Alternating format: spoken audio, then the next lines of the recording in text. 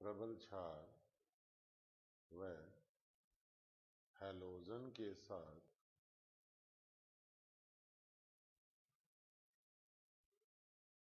Cl2, Br2, I2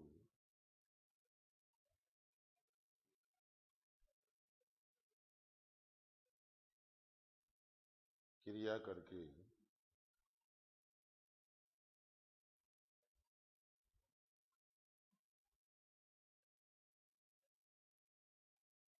haloform बनाते हैं।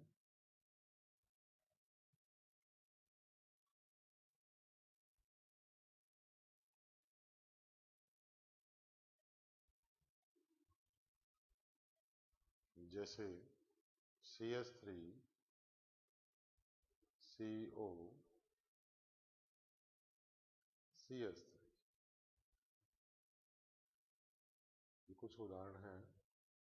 तो CH3 CO CH3 में CO समूह के पास वाला कार्बन एल्फा कार्बन होता है और इसमें 3 एल्फाइड्स हैं। अतः यह हैलोफॉर्म क्रिया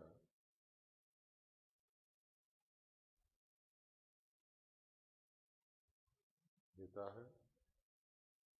इसी प्रकार CH3 CH2 CO CH3, तो CO के दोनों तरफ ये भी अल्फा कार्बन है, ये भी अल्फा कार्बन है, तो 3 एल्फाइड्स हैं। अतः ये अणु भी हैलोफॉर्म क्रिया देगा। CH3 CH2 CO CH2 CH3, CO के दोनों तरफ अल्फा कार्बन है, नो एल्फाइड्स। यहाँ इस अणु में एक साथ 3 एल्फाइड्स नहीं होने के कारण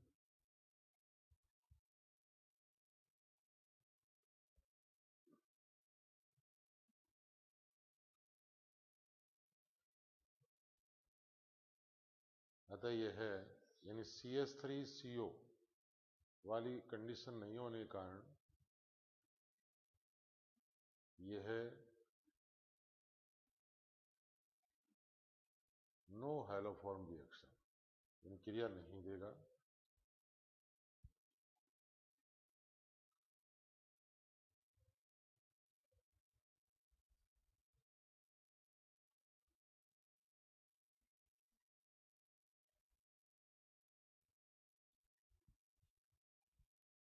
इसी प्रकार अन्य उदाहरण में C double bond C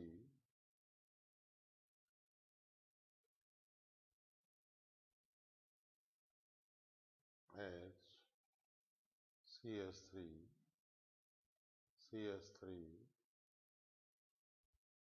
CO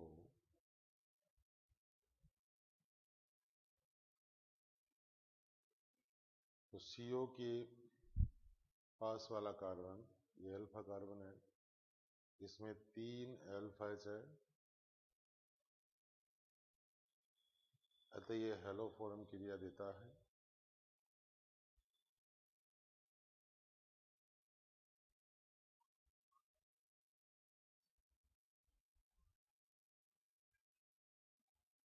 इसके अलावा अन्य उदाहरण में CH3 CH2 OH ethanol. Ethanol का जब ऑक्सीकरण होता है तो CH3 CO H बनता है। यह एल्डिहाइड भी हेलोफॉर्म क्रिया देगा, क्योंकि CO समूह के पास 3 अल्फा H उपस्थित है, अतः ये भी हेलोफॉर्म क्रिया देता है।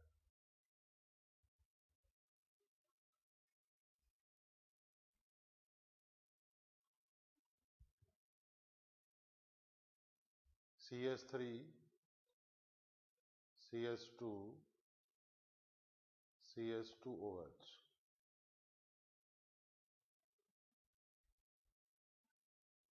अगर इसका हम ऑक्सीकरण करें तो ये CH3 CH2 CHO बनाएगा। CO समूह के पास 3 अल्फा H नहीं होने के कारण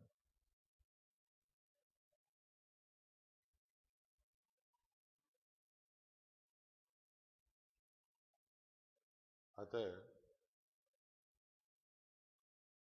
यह हेलोफॉर्म क्रिया नहीं देगा।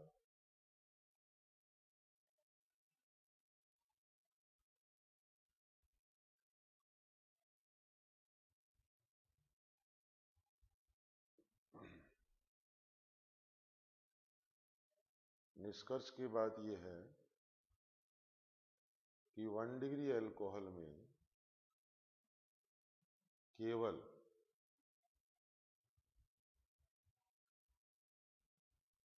इकलौता इथेनॉल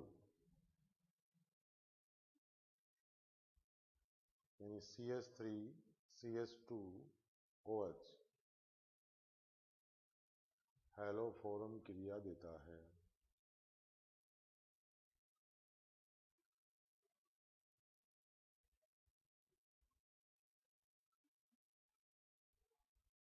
एल्डिहाइड में केवल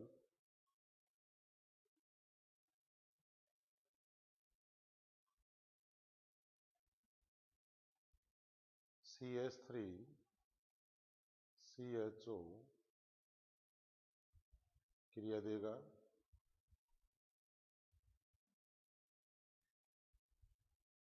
तीसरी बात जो बहुत काम की है कि हेलोफॉर्म क्रिया 2 एल्केनोन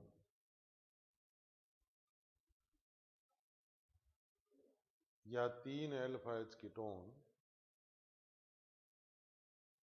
सभी हेलोफॉर्म क्रिया देते हैं।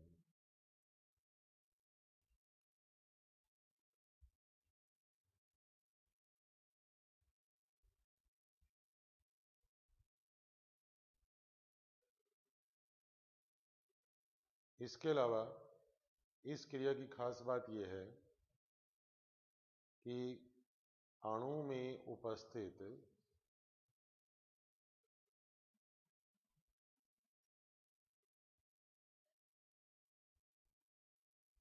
अन्य कार्बन कार्बन द्विबंध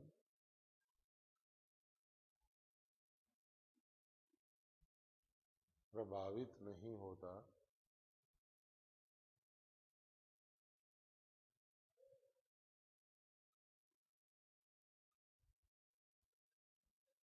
अभी हम इसी क्रिया को टिप्स के रूप में अपने करते हैं।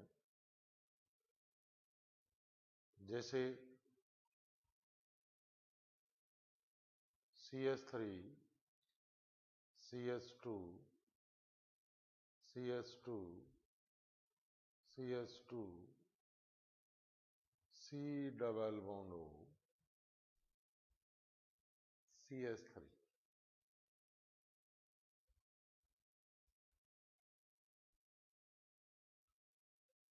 इसकी क्रिया अगर हमने X2 प्लस NaOH या फिर इसके स्थान पर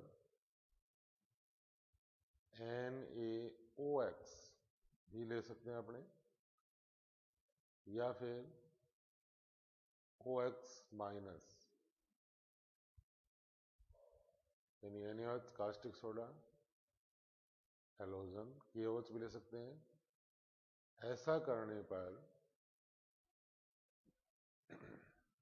ये जो CH3 है, जो CO का पड़ोसी कार्बन है और एल्फा कार्बन युक्त है, ये तो बनता है हमेशा हेलोफॉर्म।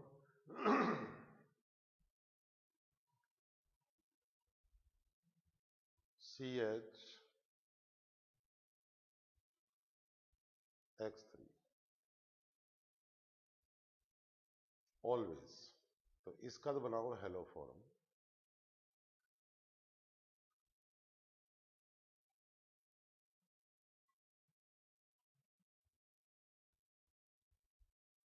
प्लस शेष जो पार्ट बचा है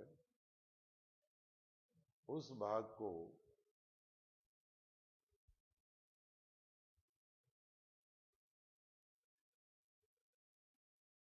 ये बनेगा अम्ल का लवण।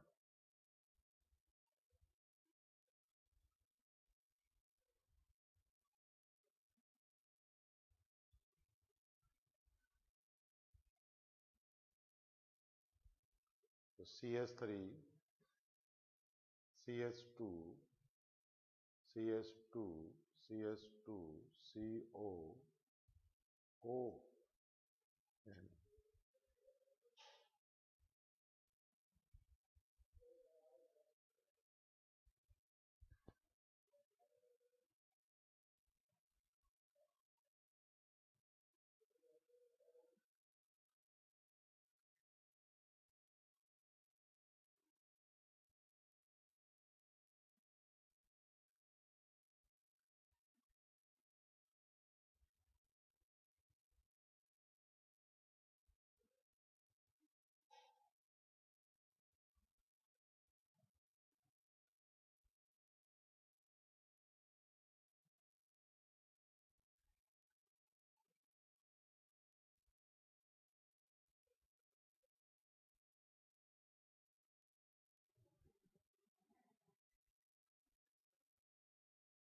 NaOCl सोडियम हाइपोक्लोराइट, इसको तुम ऐसे लिख सकते हो NaOH प्लस Cl2।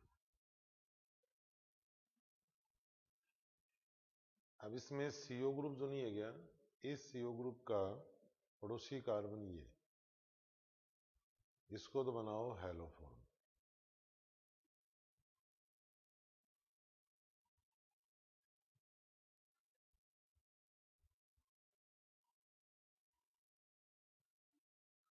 और बाकी का जो पार्ट है वो बनेगा अम्ल का लवण, लेकिन डबल बॉन्ड जैसा है वैसा रहेगा, यानी C double bond C H CH3 CH3 CO, ये पार्ट तो बन जाएगा अम्ल का लवण, साल्ट ऑफ एसिड।